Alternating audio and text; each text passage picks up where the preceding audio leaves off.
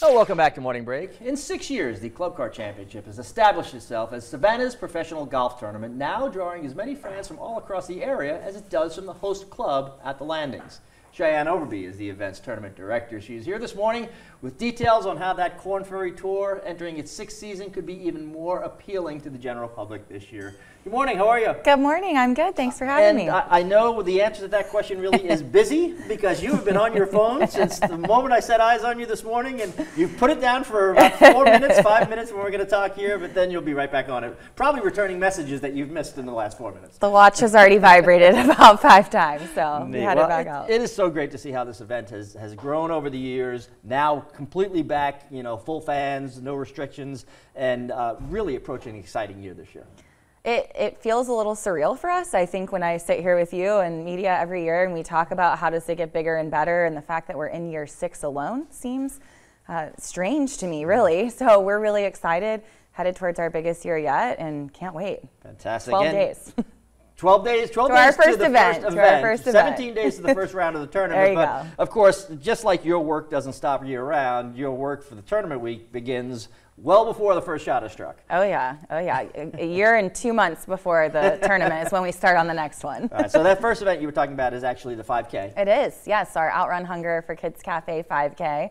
We've been doing that with Second Harvest and Nancy and Ken Larson involved for 3 or 4 years now, so we're looking forward to it. And that's right at Deer Creek, the Sunday before the event, right? Yep, 9 a.m. Little stroll through a golf course. We hope people walk off St. Patrick's Day and come join us. And then we start seeing the players get in there, and really Thursday is when it heats up. That's when full spectators and a lot of activity around the golf course. A lot of activity. A few things that we're excited to do again this year is, one, we're hosting the Chamber Business Connection, which we haven't been able to do in a few years for a lot of different reasons. If there's a delay on Thursday, that'll be the end. That's what's affected it for a few years. So Friday we have our Executive Women's Day event, which is still our sold out. It's our largest special event.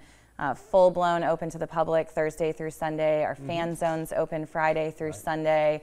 Kids activities across the golf course. Military Appreciation Day on Saturday.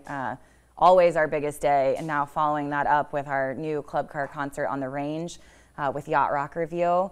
And then it continues Sunday. And that's on Saturday? That's on Saturday. That, you think, is going to make this year's Saturday maybe the biggest day you've ever had in the history of the tournament so far? Yeah, I would say everything's pointing towards that trajectory. So you're in charge of the weather on Saturday, Tim.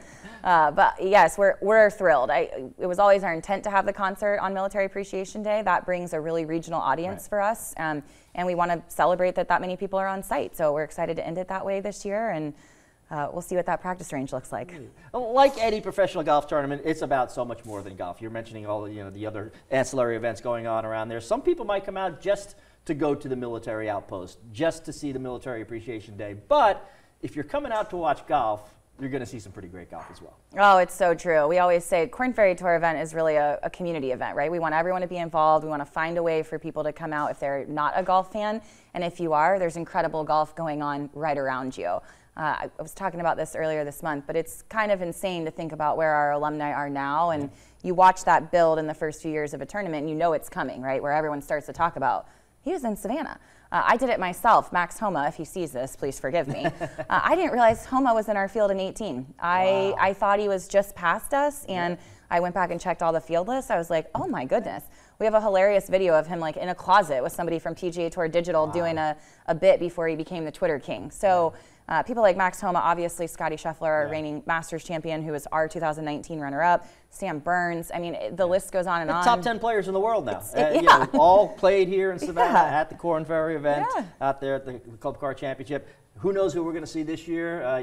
The future stars are coming through our town. Real quick, tickets are already selling. How can folks get those?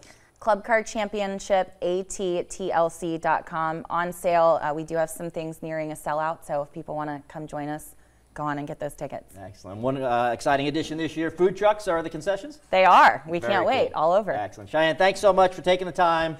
Get back to your phone. I know you're going to be real busy. Thanks, Tim. We'll see you soon, all right? See ya. Coming up, travel continues to rise as people prepare for spring break and St. Patrick's Day. We will tell you how the Savannah Hilton Head International Airport is preparing.